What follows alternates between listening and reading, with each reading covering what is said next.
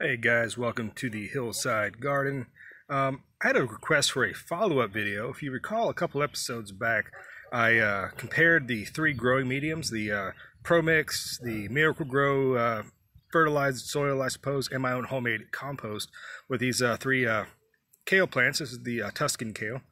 Yeah, so anyways, you saw the results of that, whereas the composted one was a little bit not as, this is the compost one if you haven't seen the first episode, where this being the one grown in the Pro Mix with the hydroponic nutrients, and this one being the Miracle Grow soil, the raised bed soil, I think it was. It says, no feeding for up to 3 months or whatever. But so anyways, they had the question of if I could show the roots off to see if, the roots are different or just maybe just a comparison side by side.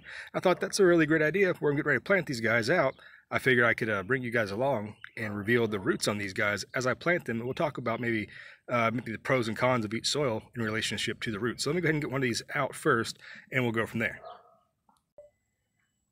All right, so there you go. This is the compost plant. And overall, it's a very healthy plant. It's very compact. It's not really overly large compared to the other ones, but the roots look fairly healthy. They're a little bit waterlogged. That's why they're brown. Kind of time to get them out of the cup anyhow. But yeah, one thing I can also mention about this is where these 3 cups sat on the front porch for the last 2 weeks, kind of hardening off. The composted soil maintained its moisture level greatly. Okay, the other 2 will come home. They would be super, super dry. So I had to water those constantly. And this compost, it's holding together. I look at this, the roots are firm, it's nice, really healthy. So overall, this plant grown in the compost, while it may not have been as big as the others as a result, it's very healthy.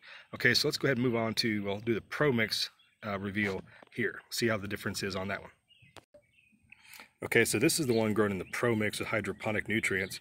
And if you look right away, the difference between these is the roots are very, very white. That's probably because it does stay a lot drier, so the water did not, really stagnate on the plants per se. Roots go all the way through, very nice.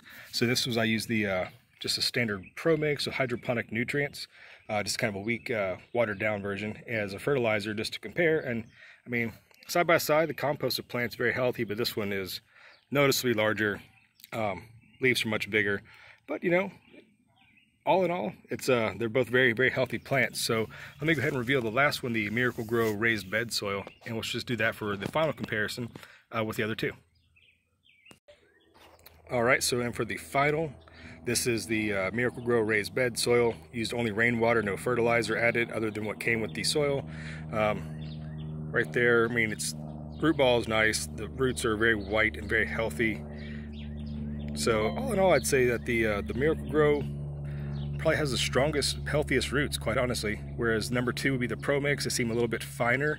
When you compare the 2 side by side, you can kind of tell a difference. In this is the Pro Mix, whereas this is the Miracle Grow. And you can see the difference in that. They're both very, very well rooted, very healthy. And let's go ahead and pull the compost back out just for a side by side.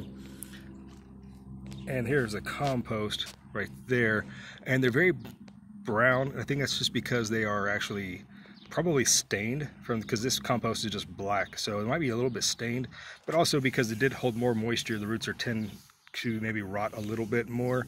But all in all, I think the root growth is probably the best in the Miracle Grow. And truth be told, when I did this experiment, I was kind of hoping that the Miracle Grow bagged soil, whatever, would fail. But sometimes you just get pleasantly surprised, or maybe what you thought wasn't going to happen did happen. But anyways, that's just a little aside right there. But yeah, but I do think that a combination of different things do play a factor in the health and well-being of your plants. Next time I might do where this compost is like really heavy and the Pro Mix over here got really dry, I might do a mix, like a 50-50 mix between the Pro Mix and the Miracle Grow, and do that just different combinations to see how the variance and how that changes it all up. So I'm going to go ahead and plant these guys back in the soil. Thanks for hanging out with me and checking out the roots as they have developed, and do a side-by-side comparison. So if you do any experiments in your garden, make sure you try to keep things as controlled as possible. The way you don't introduce too many variables, so you're actually getting comparative results that are going to be something that you can actually use, and I take that as a learning opportunity. All right, guys, so from my hillside, I'll see you guys later. Please give this video a thumbs up if you found it helpful, and we'll see you next time, guys. Bye-bye.